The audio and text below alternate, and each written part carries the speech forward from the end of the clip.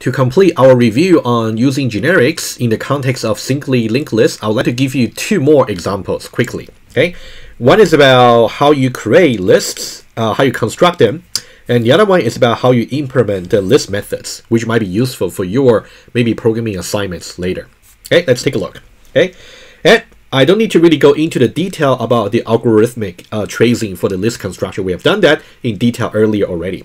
I just want you to know you really want to study the detail as well yourself. This is the version of the list construction for generic list. And this is the version of the list construction for non-generic list. Right? Let me highlight the non-generic version first.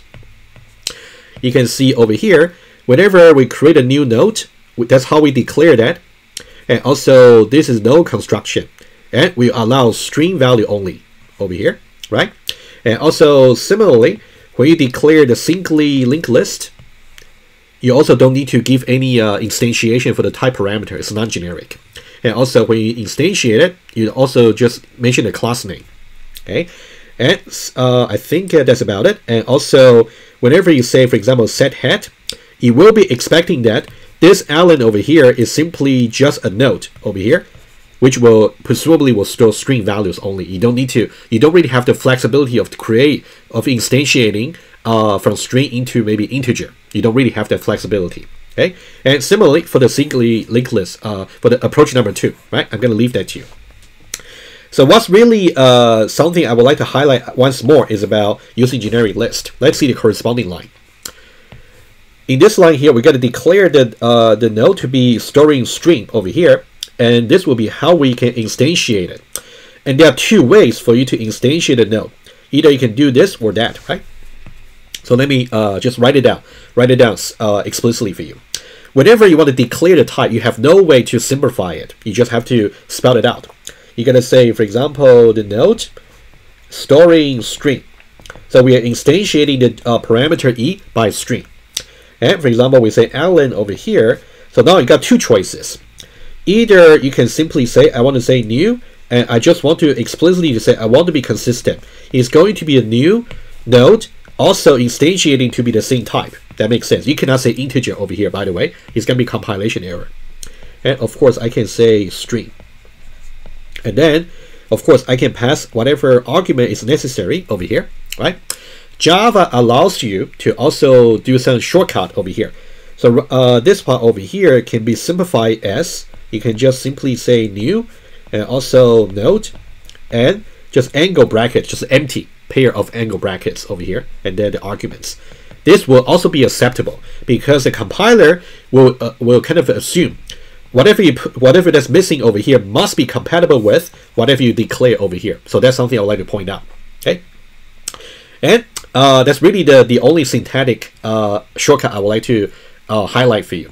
Everything else about how to use the, for example, set head over here, you can see set head over here. So what do we really expect over here? Let's just say once more. For the set head over here, since we talk about the list over here, which is declared to be over here, sorry, which was declared to be this particular simply linked list, which will be a string type. And as we explained earlier, since this is a string, so that means accordingly, the node you want to set also has to be instantiating to be a string, which is the case.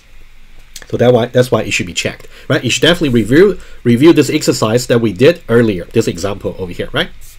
All right, so that's what I want to say about the list construction. You want to make sure you know about these two alternatives of instantiating some generic classes.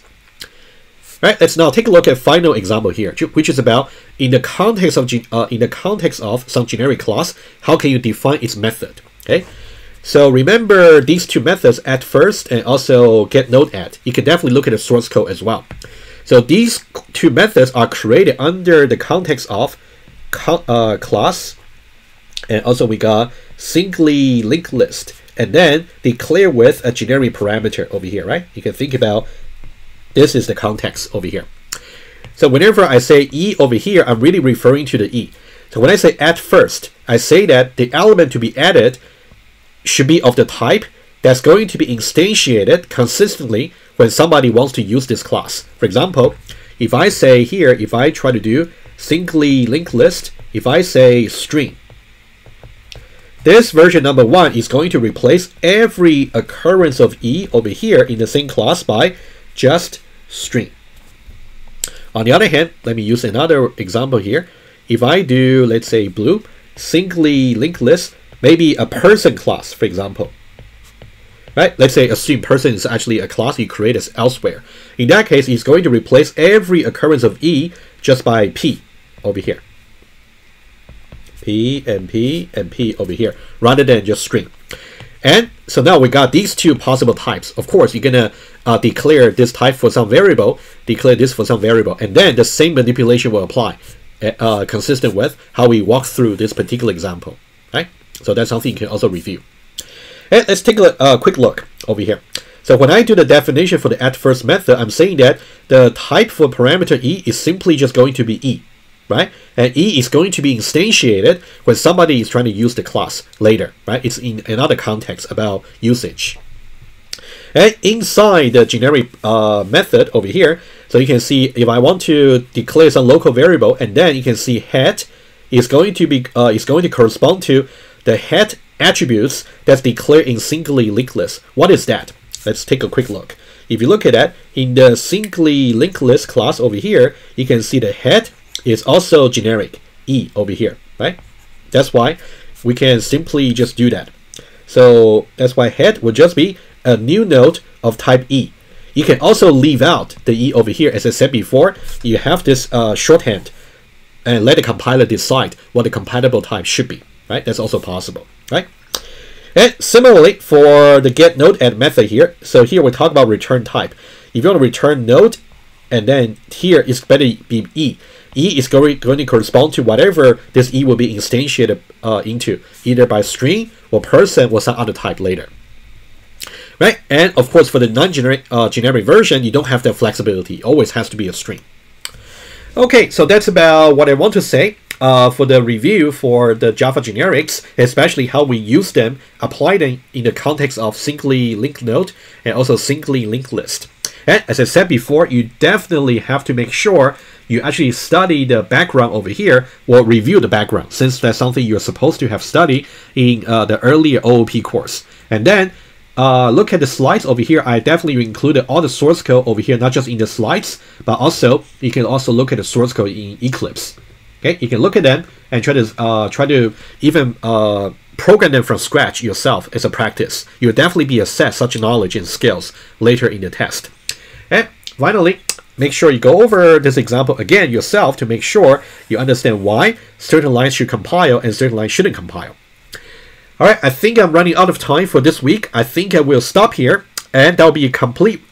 We have so far completed the discussion for singly linked list, both the algorithmic part and also the generic part. We're done, and the only thing left for the discussion of linked list will be the doubly linked list. We'll do that in week number 5. That's what we'll do.